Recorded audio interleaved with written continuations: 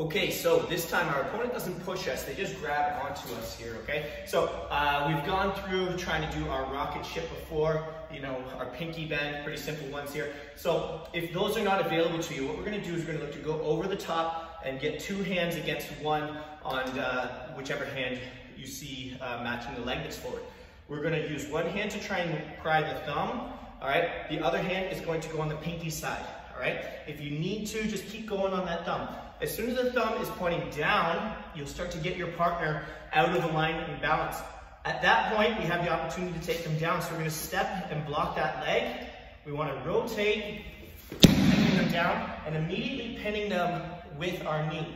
From here, we can strike, we can slide directly to mount, or if you'd like to finish it here, step over the head, squeeze the knees, and hip up.